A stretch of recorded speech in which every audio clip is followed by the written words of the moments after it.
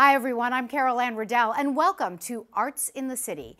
The Black Film Archive is a living register of Black films, culturally significant cinema that you can stream at home, a window into our past that informs our present.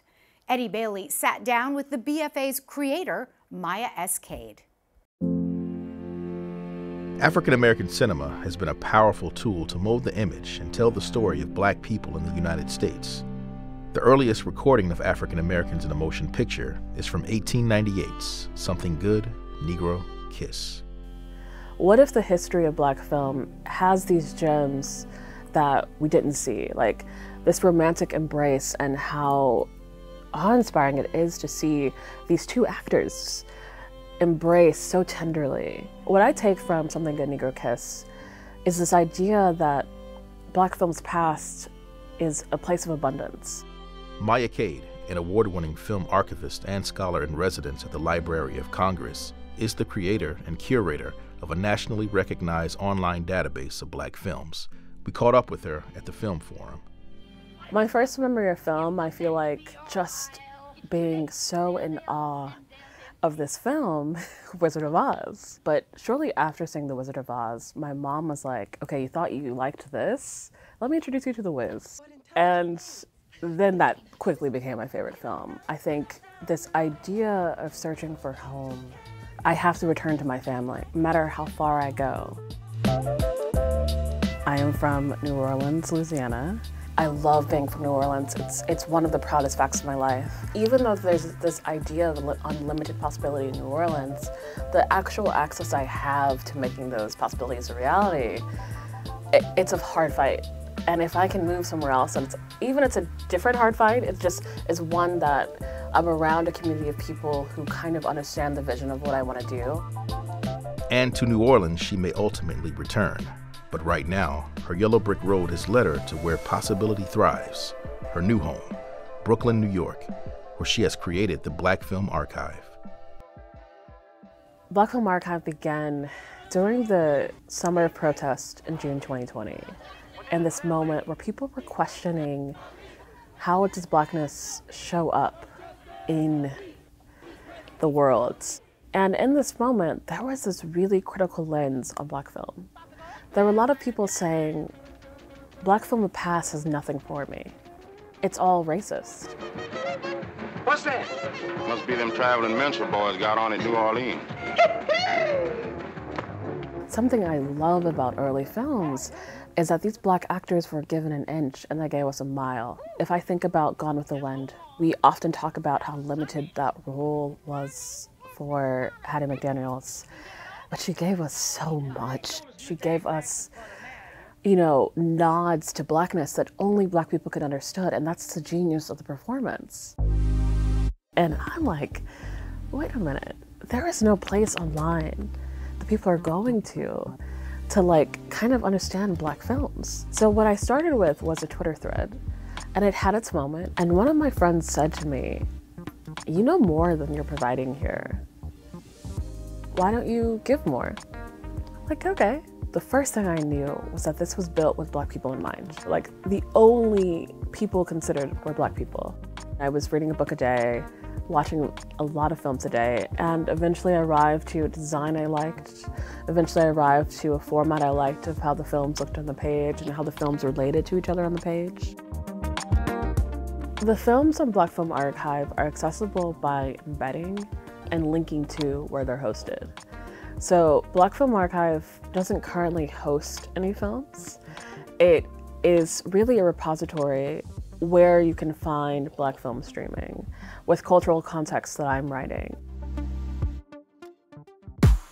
The Black Film Archive has many films to offer, like films from Oscar Micheaux, who is regarded as the first African American to own and control a movie company, the Lincoln Motion Picture Company. Also featured on the site are the late Paul Robeson, Josephine Baker, Sidney Poitier, Ruby Dee, Spike Lee, Robert Townsend, and more. You can also find films that never went mainstream. And now, Black Film Archive has gathered a growing collection of international Black films that are available to stream. Film is one of the easiest ways to understand history. It becomes the record of history for most people. So the future of Black Film Archive, is that you can change the cultural imagination of Americans, of people all over, when you present history to them. This is Eddie Bailey for Arts in the City. Speaking of cinema, Oscar season is in full swing. Our Neil Rosen has a preview of the major categories and what he thinks will win and what should win. It's time for the Academy Awards, and it's an eclectic mix of nominees vying for that coveted gold statue this year. So here's what I think will win and what I'm rooting for in some of the major categories. Starting with Best Supporting Actor, this boils down to a two-man race. Ke Huy Quan for Everything Everywhere All at Once, and Brendan Gleeson for The Banshees of Inisherin. Both of these veteran actors have been around a long time, and both have never won before or even been nominated. Quan, now in his 50s, was a child star, co-starring in Indiana Jones, while Gleeson has shown great range in many heralded films over the years. I think Quan will win here, but I'm pulling for Gleeson. Okay. For Best Supporting Actress, all 5 nominees turn in great work, and any one of them could win in this category. An almost unrecognizable Jamie Lee Curtis is quite good as she de-glamorized herself in Everything Everywhere All at Once. It does not look good. That's true regarding her winning. The actress that I would like to see is Kerry Condon, who did an exceptional job in The Banshees of Inisherin and steals every scene she's in.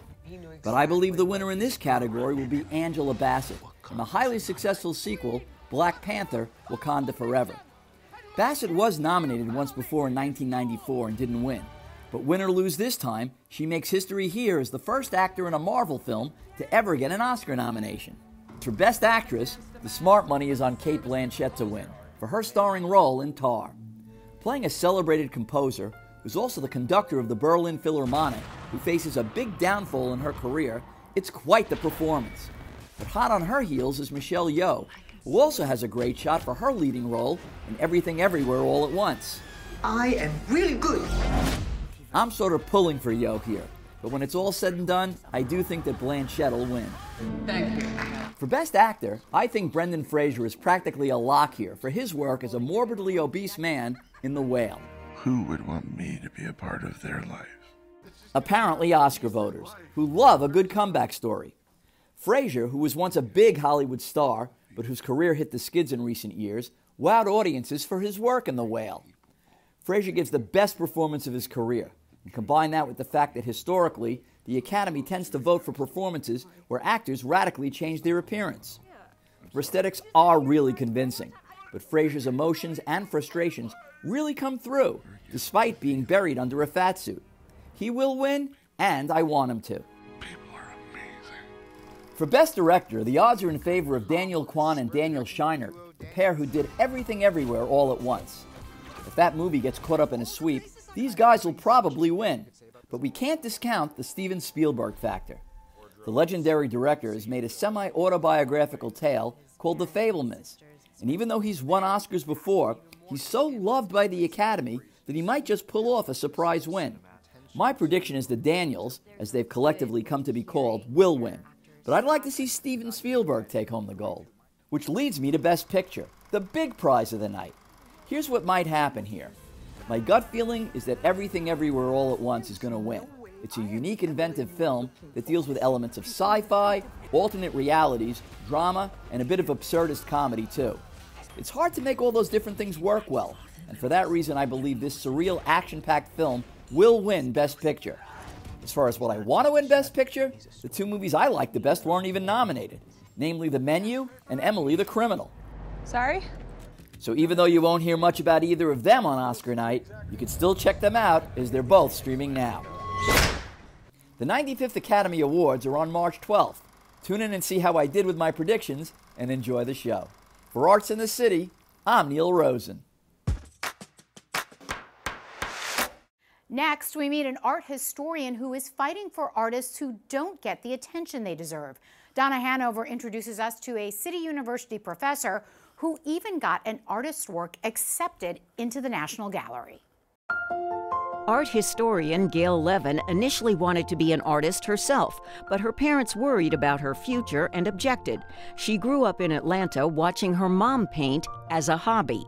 She'd gone to art school, really an amateur painter, And as soon as I could walk, my mother, who was painting, got me to paint to keep me busy so I wouldn't bother her. And then when I went to college and wanted to become an artist, she was horrified. My parents said they would disown me if I became an artist. So I got the idea to become an art historian because I could also write.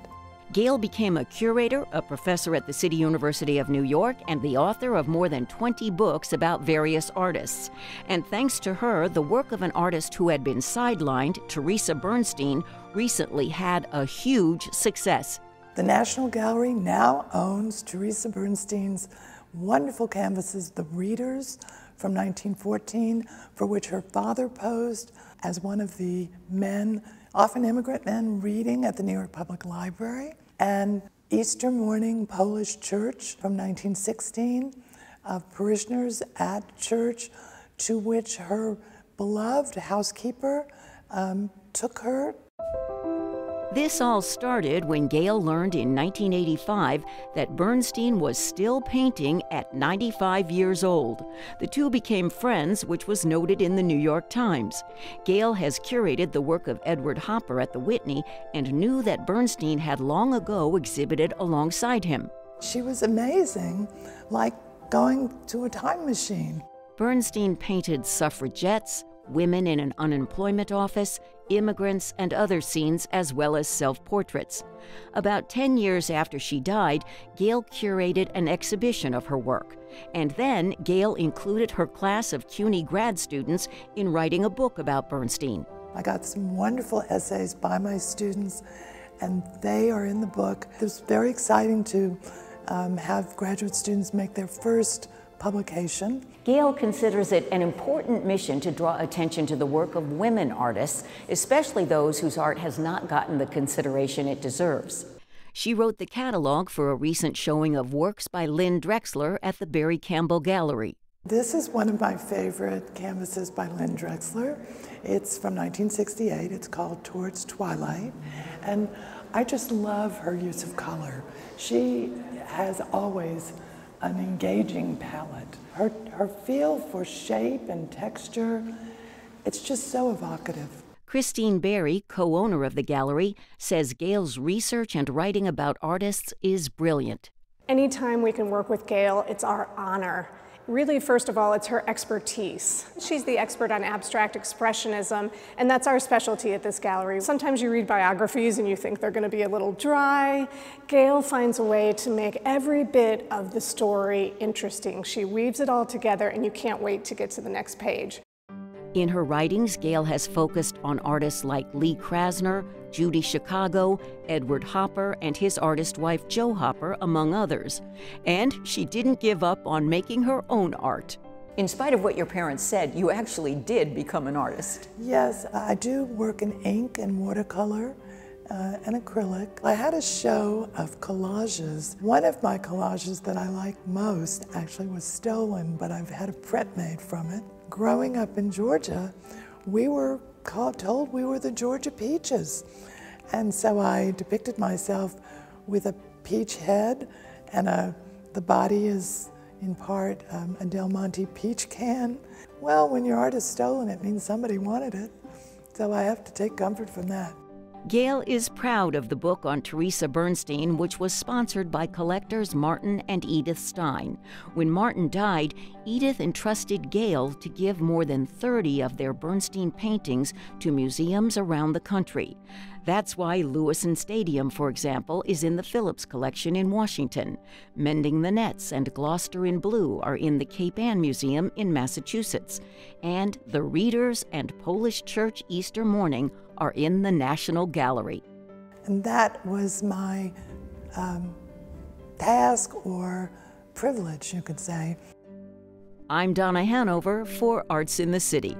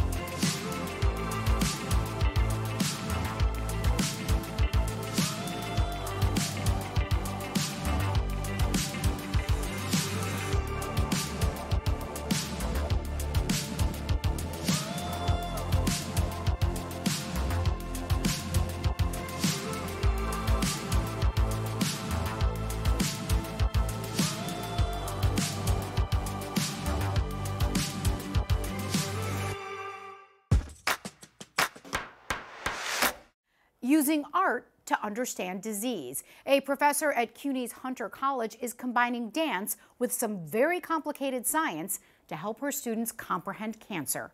Here's Andrew Falzone.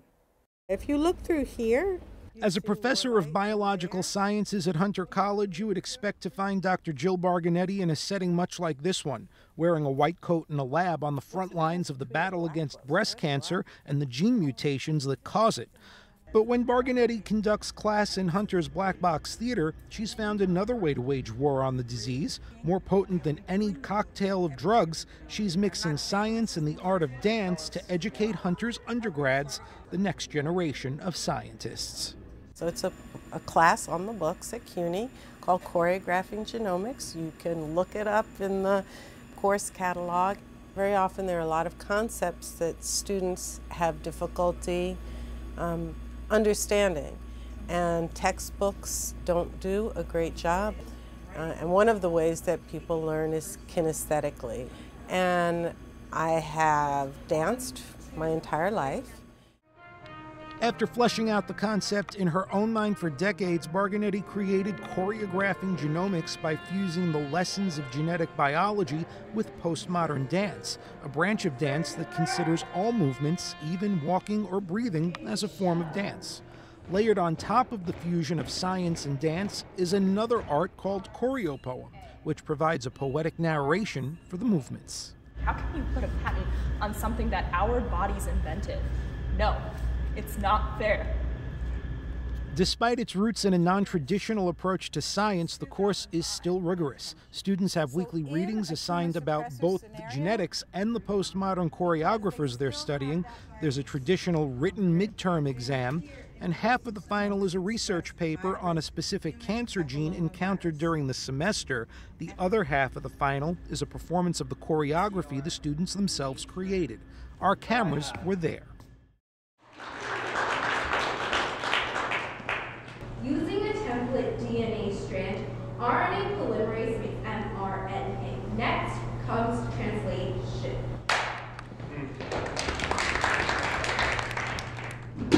Protein, RNA, DNA. No.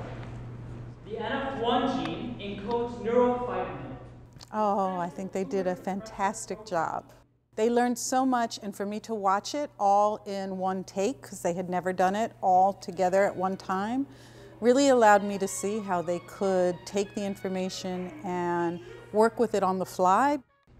And after a semester's worth of work, the students found the experience incredibly rewarding.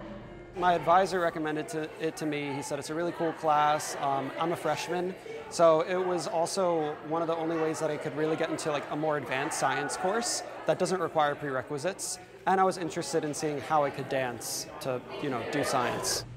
I gain and lose a function. Normally when we think of cells, we look at them under a microscope, we look at them in a textbook, but to actually embody the cell and embody the movements and the actions it goes through really put a new perspective on cell biology for me. What gives me the joy about the science and the dance together is that I've been thinking it maybe my entire life, but I didn't understand that I was thinking it, and I perhaps was embarrassed to express how I thought about it, because you always think you're different and your difference won't be appreciated. But now I understand that my difference is appreciated, and I appreciate my difference, and I'm not ashamed of it, and I don't try to hide it. And so when I can feel proud of it and discuss it, I think it brings me great joy. Cancer genes.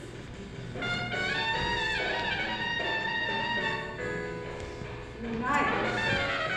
I'm Andrew Falzone for Arts in the City. Human.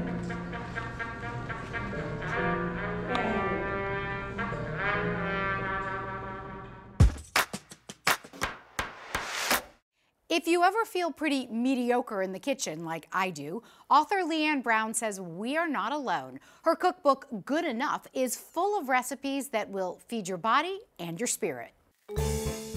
We chatted, we cooked, we ate. Spend some time with Leanne Brown, and it might just change your idea of what it means to be a good cook. You say in the book that perfection is a liar, even in the kitchen, and... Big time. There's no such thing. Leanne's latest cookbook, Good Enough, is a collection of recipes and candid personal essays that approach food with a focus on mental health, a dose of self-care right at the kitchen counter. And so it's about trying your best and appreciating your best, and that your best will change on different days. Yeah. Leanne explains Good Enough was born out of her own struggles following her first cookbook, Good and Cheap. She was overwhelmed and feeling unmotivated in the kitchen. One of the other things you said in the book that I really related to was that you said sometimes you felt like a fraud about your own eating habits, like nuts over the sink, maybe some cold pizza for breakfast. All the time. I was making myself feel bad for eating nuts over the sink, but if I reframe that and go, how great is it that I had some nuts over the sink even though I was so busy and tired? I fed my body. Wonderful. Right. Good job, me. Why can't we truly, that is nothing to be ashamed of. That's a wonderful thing. And cold pizza for breakfast is delicious. So how does that attitude translate in the kitchen? With recipes that allow for plentiful substitutions and encourage enjoying the process. And for those of us who don't always read all the directions first, there is TLDR, too long, didn't read, short summaries at the top of each recipe because, well, we've all been there. Everyone says about recipes, oh my gosh, yeah, I know you're supposed to read it all the way through, but I didn't. And then you are halfway through and it's and rest overnight in the fridge. And you're no, you're gonna have these moments. Exactly, right? Yes. Leanne showed me how to make her white bean chorizo and hearty green stew, a simple and delicious option for a chilly night and a chance to slow down and savor the moment. So I try to just not rush myself too much because we're always in a hurry in our daily lives. And then a learning opportunity for me with a fancy can opener. Oh my gosh, this is really going to be mortifying that my portion of the demonstration has come up and I don't know how to open the can. I also spilled some of the beans, but in the spirit of embracing my many kitchen imperfections, we moved on and got our ingredients sizzling on the stove, added some greens, and within minutes, steaming bowls of stew. Wow. Mm-hmm. Yep. That's so good. We made it together. Yes, we did. You can see more of my interview with Leanne Brown on the next episode of Book It. Maybe you've heard of Petanque. It's a little like bowling and a little like bocce, and it's catching on in the United States. Barry Mitchell found a spot in Brooklyn where you can play Petanque 7 days a week. A classic French game is gaining new fans in Brooklyn. Welcome to the Carreau Club in Industry City. Petanque is a boule sport from the south of France. Boule sport is generally any game where you're kind of throwing something at another thing. Curling, shuffleboard, bocce. A lot of the boule sports are very similar. I think one similarity between billiards and petanque is that when the balls hit each other, you get that nice cracking sound, which is very satisfying. Dana Bunker and Aaron Weeks opened the Carreau Club in 2020 with 4 outdoor courts. Then just recently, we opened up our brand new indoor space behind me. We've got 9 full courts inside, a full bar and a full kitchen, 6,000 square feet. So now we're operating indoors, outdoors, year-round. And there's a reason it's called the Carreau Club. A Carreau is when you hit your opponent's ball dead on, and then your ball remains. Most of the time when you're shooting out an opponent's ball, both balls go flying, but if you hit it just right and yours sticks, then you have the point. Salut à tous, salut à tous. Petanque is a big deal around the world, especially in the south of France, where it was invented. These are the finals of the 2022 Coupe de France de Petanque. Petanque is a precision sport, which means it's not too strenuous athletically, but it requires a lot of hand-eye coordination in order to achieve the goal. The goal is to throw the steel balls as close as possible to the target, a small, colorful ball. This here is our target ball. In Petanque, we call this the cochonnet, which means piglet in French. Now, anytime you throw the cochonnet or any of the boules, you have to have both feet inside the circle. So I'm going to toss one out. No, I didn't do it. It's okay. All right, sandwiches and beer on me. The Carreau Club is located in Industry City, a 100-year-old manufacturing complex on the waterfront in Sunset Park, Brooklyn. Once known as Bush Terminal, the imposing, heavy industry structures have been modernized and repurposed for 21st century office, retail, dining, and recreational use. The 16 buildings of this sprawling campus also attract artists and creative types, while heated tents and furnished courtyards invite strolling and sitting. And you'd be surprised to hear that this is a huge destination over the weekend, not just in Brooklyn, but for people coming from Manhattan, from New Jersey, from all over the city. The teams get a little bit enthusiastic. It's a casual league, but some of the teams are a little serious about the casual play. We do have leagues every Monday and Tuesday nights. We've got about 120 league members right now, and they play for about 10 weeks and then do a little finals. And after that, we have an award ceremony where we give out trophies. We have a lot of fun. We like to say that if you come down and play at the Carreau Club, you get a little taste of the south of France in the south of Brooklyn. Carreau Club Petanque in Industry City, Brooklyn. For more information, you can visit us online at www.carreauclub.com. And check out our Instagram at Carreau Club. Barry Mitchell, Arts in the City. That is our show for today. Thanks so much for watching. A quick reminder to check us out on social media. We would love to hear from you.